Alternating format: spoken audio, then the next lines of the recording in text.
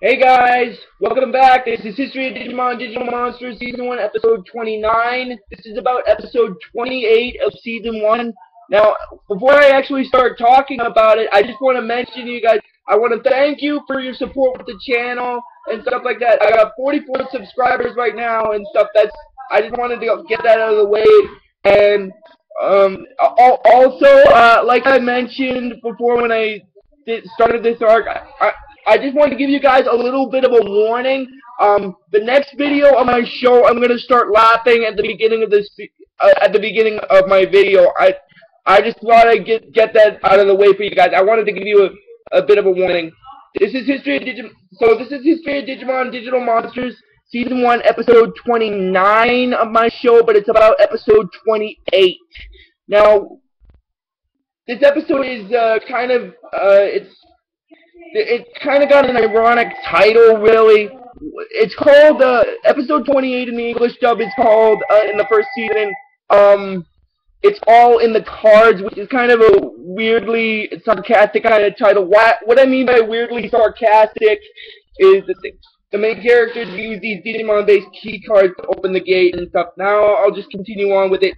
Basically, what happens is at the beginning of the episode, Jenai is telling them that Myotismon has closed the gate and they can't follow him, and then Matt's telling Jenai that you've gotta let them go back in there to open the gate because the 8th Digidestined child is doomed if they don't, and stuff like that. And then Zora's also saying, she's saying that that's not all, because if Myotismon and his army goes on a rampage in the digital world, a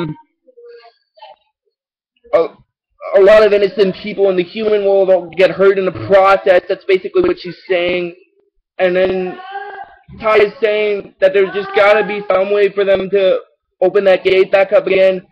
And Jenai is saying that he says that there is a way, and then Izzy's like wondering how and stuff.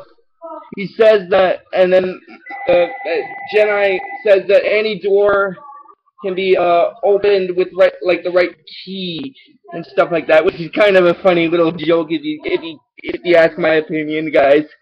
I wanted to get that out of the way. Also, what happens is after that,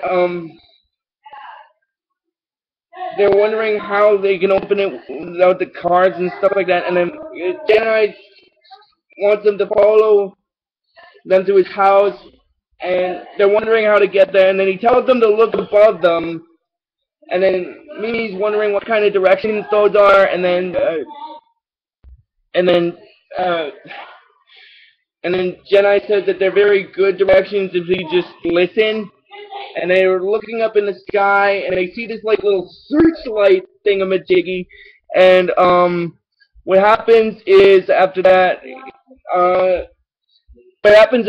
is basically Jenai tells them that he ran out of maps, and then he wants them to follow the light, and that's where his house is, and they walk toward where it is and stuff. And this is gonna sound kind of weird, but when they get to where the light is, it actually is coming out of a lake. And then Joe's like, he's not complaining basically, but he's just a little worried and stuff like that. And then what happens is after that, he's saying that either they got the directions really wrong, or Jenna's house is like, it's Matt that's saying that either they got the directions really wrong, or Jenai's house is like in the middle of a lake and stuff like that. And then what happens is when Goemon's in the water, he's telling them to come in, because the water's fine and stuff. And then what happens is after that, is basically the water where Goemon's in starts glowing a bit. And then what happens after that is the water kind of rescinds, like reveals stairs going into the ocean, and they're walking in it, and then they come upon this like house thing, and they're wondering if that's where Jenai is, and they're in the backyard of his house, and they keep telling him, and they say that Tai said that he doesn't see a doorbell, And then they all keep yelling, and then Jenna says, "Who needs a doorbell with such noisy visitors?" And then after that, what happens is they all say that that's the real Jedi, and he makes a bit of a joke about that. He says that he says, "Who are you expecting, Santa Claus?" And then what happens after that is Izzy is saying that they just haven't met the real him before, and then Mimi's and then Ty's saying that he could have always come in person, but he always uses like projections and stuff like that. And then basically what happens is he said that it's just a show to impress them and stuff like that, which is kind of really weird in my personal opinion. And then Mimi says, how come he calls them the Digidestined and stuff? Now that actually part of that will kind of actually get explained in the next episode. I'll save that for the next part. I just thought I'd get that out of the way, guys. He said that he's old, but he's not. And then after Mimi's done screaming, he said that he takes it easy on him because he's old, but he's not deaf and stuff. And he tells them that they were chosen to save both the digital world and their own world, which kind of makes sense because the digital world is kind of a world that is connected with the human world and stuff like that. If you guys remember my video about episode 20, but about episode 19, I stated that. Just thought I'd get that out of the way. And then Matt is wondering how exactly they were chosen, and then Sora's wondering that as well because they just signed up for summer camp. And Jedi said that they'll have to find out those answers on their own. They actually will find out in the next episode also. I just thought I'd get that out of the way. Well, part of it anyway. I just thought I'd get that out of the way again. And then what happens is they go inside Jedi's house and they see these fish. Well, they're actually halibuts. And then what happens is after that, Joe said that those are halibuts. They're like saltwater fish and stuff. And then Jedi says that he's right, so he's got to feed them all kinds of salted food and stuff like that, like popcorn, stuff like that, and stuff. And the important thing is for them to feed the Digidestined and stuff. And for now, they better get some sleep. And then during the night, Izzy and Jedi are having a bit of a discussion where he says that actually before I continue, he actually gives them a couple of cards, and he says that tomorrow he'll teach them the proper use of the cards and stuff. And then what happens after that is he says that he wants them to get some sleep, and then like I said, he's talking with Izzy where he says that Izzy's telling him that the digital world is like their world but different and stuff. Basically what that means is every bit of data that is in the digital world had originally come from the human world, basically. And then what happens after that is Izzy's saying that if he's not actually human, then what is he? And how is he unlike the Digimon and stuff? And he said that he has no attributes, and basically what attributes are is there are kinds of attacks Digimon have, and I should also quickly explain what the three classifications of Digimon are called really now. The three classifications of them are called Data, Virus, and Vaccine. Now what happens is then I also said that attributes also determine why some Digimon are good and some are evil and stuff like that. And then Jedi says that has Izzy been using that Digimon analyzer he gave him and stuff. And then he says yes, but he wanted to ask him something about it. And then what happens is after that, what the question he's wanting to ask Jedi is basically he's telling him that he's only able to access information on only Digimon that he's seen, not any of the other ones, and not any of the other kids, any of the other ones have seen and stuff. And then what happens is Jedi says that is a problem, and Izzy's wondering if it's a problem he can fix. And then he tells them that you should just leave it to him and he'll have it all fixed by morning and stuff like that. And then what happens after that is he just tells them to get some sleep, and in the morning after Izzy and the others wake up, Jedi says that he completed the modifications to the computer and stuff like that. And what happens, because basically what the modifications are is he put an adapter in Izzy's computer, and basically whenever he places one of the Digidestined, one of his friend's Digivices in the adapter, he'll give them information on any of the Digimon he has seen, him or any of the others have seen and stuff. And then what happens is after that, he's telling them to remember that they're the Digidestined and stuff. And then they go back to Myotispon's castle. And now, just to be frank about the cards, he actually gives them the right amount, but he actually gives them one extra. I just said that one of them is the fake, basically. I just thought I'd get that out of the way.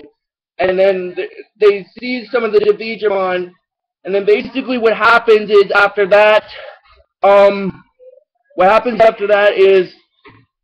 Tentamon digivolves to his ultimate form to fight the Digimon, and it causes the warp to go back to normal, and then they're in the castle, and then they're debating on what order to put the cards in. And what happens is after that,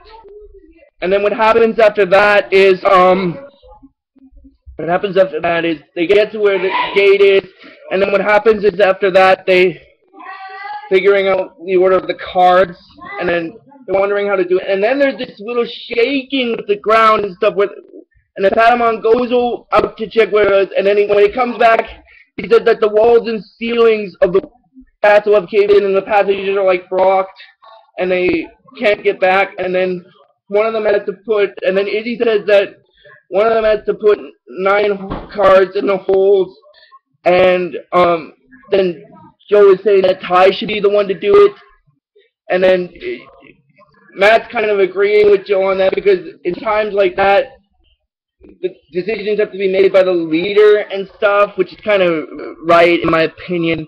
And then Ty's wondering when he gets to be the leader, and then what happens is after that, Matt's reminding Ty that, does he remember when he was gone? They like fell apart without him there. So, and then he was the one who brought them all back together and stuff like that. And then after that, what happens is Mimi's freaking out with a bit. She's saying that she just wants to get back home, that's all. And then she's saying that she's being selfish again, and she has to remember that they're a team and stuff. And then she says that she's telling Ty to save the day, and then Sora's saying that Ken and I told them to like believe in their friends and stuff like that. And then what happens is they're having reminiscing moments about when they defeated some of the evil Digimon from the past, and then later on Ty says that it's really up to him to make the decision, and then he actually chooses Izzy to make that decision. But now I should just quickly mention when the ground starts shaking and stuff, Patamon actually goes off and comes back to find out what it is, and then later on like I said, Patamon goes off and then comes back. And then later on, this insect-like Digimon that looks like a spider shows up. Now, I'll just explain who he is very quickly. He's called Dokugumon, and he's classified as an insect and a virus-type Digimon that has parasites growing all over his body. And his special attacks are known as Poison Thread and Poison Cobwebs. I just thought I'd get that out of the way. And then after Izzy finds out the significance of the star pattern and stuff like that, Ty puts all the cards in the holes and manages to get the door open. And then what happens after that is they manage to open the gate and they get back to their world, and then it shows them back in the real world, and then they're wondering what happened to their Digimon and stuff. And then what happens after that is they're wondering if they got the cards wrong after all, and it turns out they didn't. The Digimon were actually just off looking for some food and stuff, and then they're all being happy about being home, and they don't have to eat leaves and stuff anymore. They can eat cheeseburgers, stuff like that. And Ty's saying that he's happy that they're all headed back to his hometown, and they like already know that's where they're gonna find the 8th child, and then he tells them let's go, and that's basically where the episode stops. So if you guys like this video on YouTube, just please give it the very best you guys can, and I'll see you guys next time. Keep it digital, guys.